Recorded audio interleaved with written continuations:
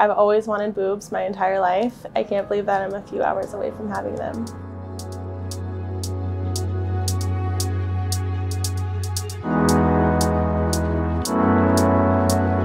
I'm 29 and I work in healthcare, and I've never had any procedures done before, and I've always wanted breasts. I kind of shied away from it for this long because I thought I'll just wait till after kids and made all these excuses. And then this year I really just thought about it and I was like, I want to do this, and I only want to go the best, and I'm only going to do it once.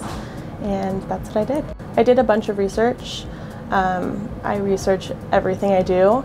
And so I was almost afraid that I wasn't going to find anybody that met every expectation of mine. But I saw all of his YouTube videos and his Instagram, and I followed his work for a while. And I also loved that he did his research. And when I met him in person, I just felt completely safe and comfortable. And then the timing worked out, and he's my surgeon.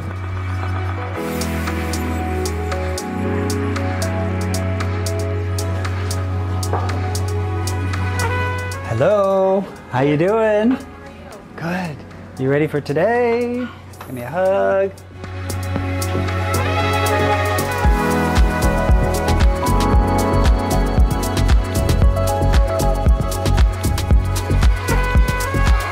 So real quick, we're going to spend a lot of time on her operation today. We're basically going to take an implant approximately around 350 cc's. We're going to place it partially underneath the muscle. The muscle goes from the shoulder to the sternum and underneath here. We're going to release the muscle tiny bit underneath here, place the implant gently underneath there, so it's called a dual plane technique. So the implant is basically going to sit on her chest like that.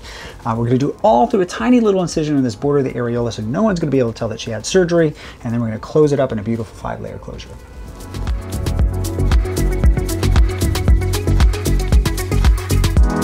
So it's the day of your surgery. What's the number one thing on your mind? Just this end result. The end result. Waking up and seeing I have boobs. Yeah, well, that's going to be a special moment because you're going to wake up, you're going to have boobs, it's going to be all over, you're going to wake up. It's not going to be very much pain, it'll be a little bit of a tightness sensation, and it'll all be done. You get to go to sleep and I get to do all the work. Amazing. All right? Yes. Let's do it.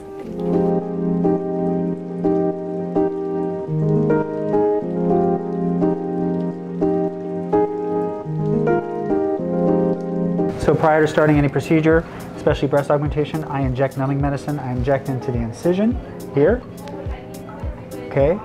And then I also inject into the medial part of the breast. This is gonna help relieve pain when she wakes up. Okay, what it does is it stops the body from sensing pain, even though she's fully asleep, and allows us to do this without upregulation of pain during and after surgery.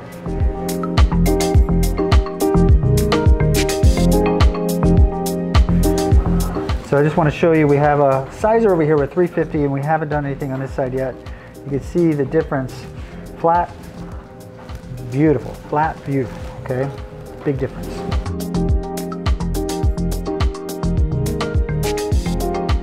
I just sat the patient up here. You can kind of see we're doing some on-table sizing. We have a 350 over here, 375 over here.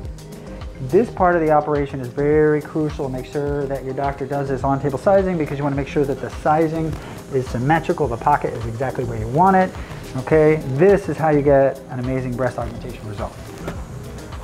Okay guys, so it looks kind of a mess right now, but we're going to actually tuck all this away nice and neat inside. Okay, we're starting on this side. We're going to get a nice closure for her, both breasts, so no one's going to be able to tell that she had a breast augmentation. Beautiful Barrett breast augmentation, you guys. You saw it, all the different steps. All right, stay tuned to the end of this video for her results, but I just want to do a quick recap. We did differential sizing for her, but if you notice, she doesn't have a whole lot of definition on her chest. Very square. She has a slight bit of a bump of her breast on this side. That was what was really challenging about this case, is we had to create more of a roundness for her chest, okay, to kind of match some of these other photos. We also still wanted to make it look very natural, okay? So we did our dissection, we did differential sizing, we did 375 on this right side, okay, and 350 on this side, okay? So we didn't really realize that until we sat her up on the table and we put the implant in to see exactly how it looked. And that's the benefit of taking that extra time in surgery to do that, so that we can see exactly how it looks on her body, just like trying on shoes in a shoe store, okay? That's it for our augmentation. You guys have any more questions about breast augmentation, make sure you check out our website, breastbybarrett.com, also drdanielbarrett.com for more information. Don't forget to leave your comments, questions, feedback right here on my YouTube page. And if you like what you saw, don't forget to give me a thumbs up and hit subscribe if you want to see more videos just like this. Thanks for watching.